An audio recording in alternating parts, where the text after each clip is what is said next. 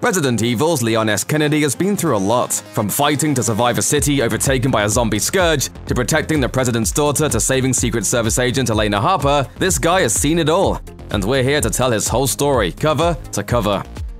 Leon finished his time at the police academy in 1998. He had grown fascinated with the increasing crime in Raccoon City, and the city had put out a call for an increased police force due to crime levels rising and a series of bizarre killings. So Leon applied and was accepted. He visited the station and received a basic introduction, then drove home in anticipation for his first day. The night before Leon was scheduled to begin working for the RPD, he broke up with his girlfriend. He got drunk at a party afterwards and overslept, which is why he was late for his first day on the job. Being late, however, is probably what saved his life. The events of Resident Evil 2 takes place on what was supposed to be Leon's first day on the job. As the city descended into chaos, a media blackout was put in place, so he had no idea what he was getting into as he drove towards Raccoon City. In the 2019 RE2 remake, Capcom cut a lot of this backstory, but this is how Leon started, late to his first day because of a drunken breakup.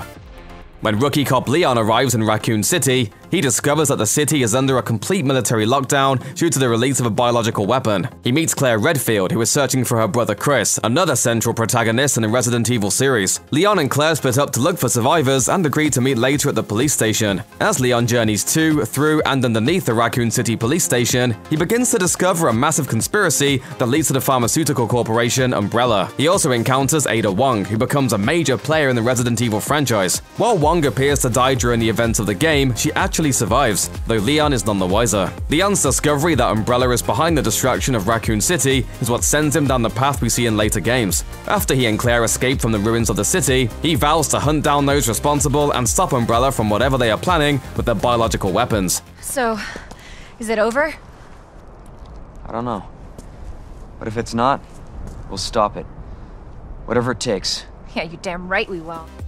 After the events in Raccoon City, Leon joins a secret task force called the Anti-Umbrella Pursuit and Investigation Team. He excels at his training and remains focused on battling Umbrella and stopping the bioweapons they manufactured. The team was actually created in response to what happened in Raccoon City. As one of the few survivors of that massive outbreak, Leon was an obvious choice to join the organization.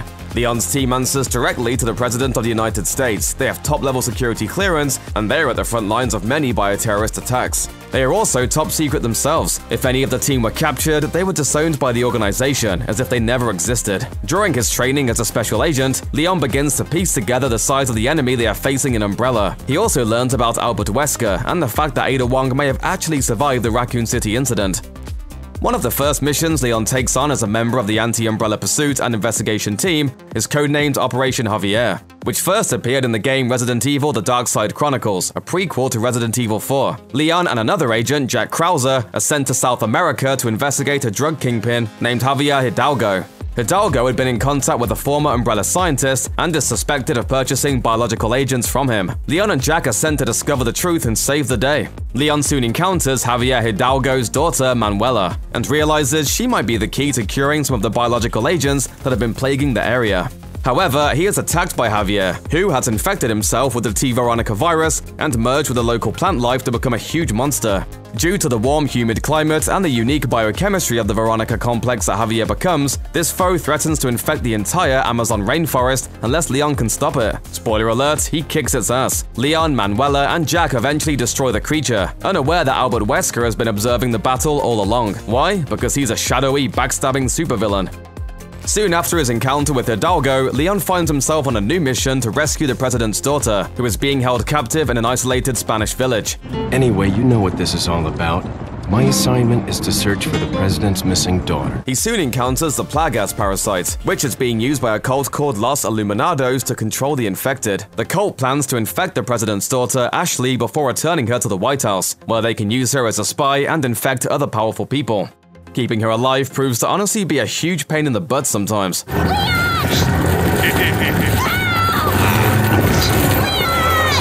Leon eventually learns that his former partner from Operation Javier, Jack Krauser, actually works for Albert Wesker and is the one who kidnapped Ashley. He also encounters Ada Wong, whom he believes had died during the events of Resident Evil 2. Leon kills Krauser and the leader of Los Illuminados, Sadler, with Ada's help. However, she then steals a sample of Los Plagas before escaping. Of course, Ada is also working with Wesker. In a moment that would make Michael Bay proud, Leon and Ashley ride a jet ski away from the island as it explodes, and Leon is heralded as a hero. Once Leon returns from Europe and his battle with Los Illuminados, he is sent to Harvardville, a small city in the United States, to deal with a bioterrorist attack on the airport there. These events occur as the plot of the animated film Resident Evil Degeneration. Don't feel bad if you've never heard of it. At the airport, Leon encounters RE2 co-protagonist Claire Redfield, who now works with the human rights organization TerraSave. As events unfold, it is eventually revealed that the owner of another evil pharmaceutical company, is there any other kind, called Will Pharma, is causing the attacks so that they can make a huge profit selling vaccines for the T-virus and G-virus. Leon thwarts Frederick Downing, the head of Will Pharma and a former Umbrella researcher, and eventually he is arrested for his crimes. Downing had been using his position to gain contacts who may be interested in buying the T-virus to use as a bioweapon. Leon returns in a direct sequel to Degeneration, Resident Evil Damnation. This animated film sees Leon journey back to Europe. He must venture to the generically named Eastern Slav Republic to investigate claims that bioweapons are being used in the country's civil war. Damnation also serves as a prequel to Resident Evil 6. It even shows gameplay clips of RE6 during its end credits. Leon discovers that there are a massive amount of bioweapons being used in the Eastern Slav Republic, and he suspects Ada Wong is responsible, due to her betrayal in Resident Evil 4 and the fact that, yeah, she's a total mercenary spy. Leon soon discovers that the president of the Eastern Slav Republic, Svetlana Belikova, is using tyrants and Los Plagas to maintain her control over the war-torn country. He eventually finds himself facing off against a number of super-powerful tyrant bioweapons, and just when he thinks he's toast, a joint force of troops from the United States and Russia intervene in the civil war. Leon is rescued and Svetlana is forced to step down. Leon is one of several protagonists of Resident Evil 6, and he faces a pretty stiff mental test. Leon is forced to shoot the President of the United States, who has been infected with the C-virus. This is especially heartbreaking for Leon, as the President, Adam Benford, is also the man who had originally recruited Leon to join the Anti-Umbrella Task Force in the first place.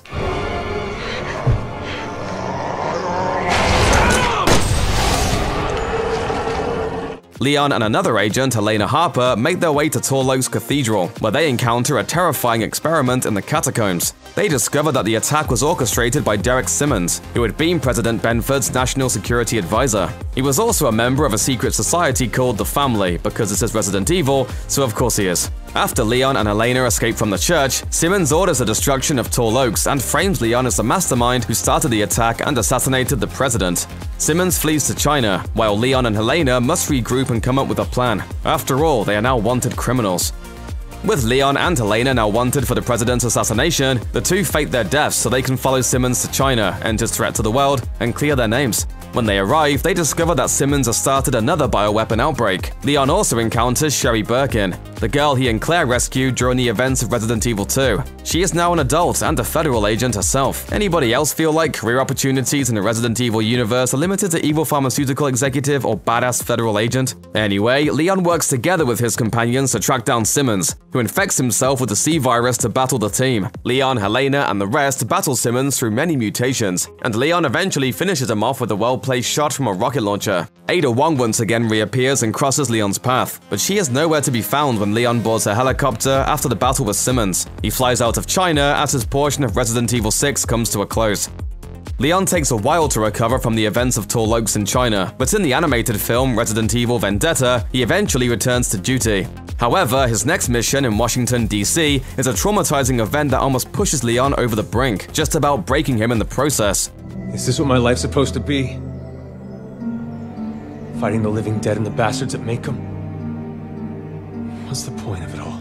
Prior to the events of the film, Leon's team was on a hunt for a group of bioweapons, when the mission went horribly wrong. His entire team was infected and killed, and Leon himself had to travel to the morgue and execute each of his former squad mates as they turn into mindless killing machines. He is barely able to cope and takes a leave of absence to figure out his situation. I keep fighting, and fighting, and fighting, and instead of seeing an end to this shit, it just keeps getting worse.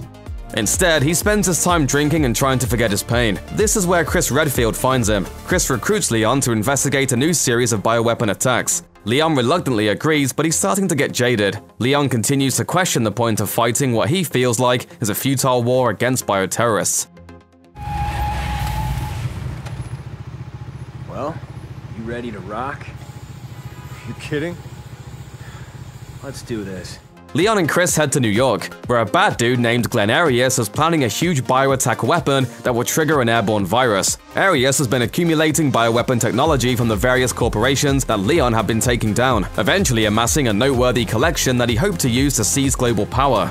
Leon and Chris battle through Arias' creations, eventually coming face to face with the mastermind himself. Arias, of course, infects himself and manages to get the upper hand in a one-on-one fight with Chris. Leon comes to the rescue, and Chris finishes Arias off with a grenade launcher, so you know, a typical Tuesday in Resident Evil world. After the battle, Leon continues to question his commitment to battling bioterrorism, as he sees it as a battle he can never truly win. Chris encourages him to focus on the present, and just to continue fighting whatever is directly in front of him. How much longer can we keep going on like this?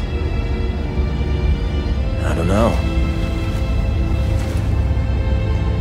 I never make plans that far ahead. Check out one of our newest videos right here. Plus, even more SVG videos about your favorite games are coming soon. Subscribe to our YouTube channel and hit the bell so you don't miss a single one.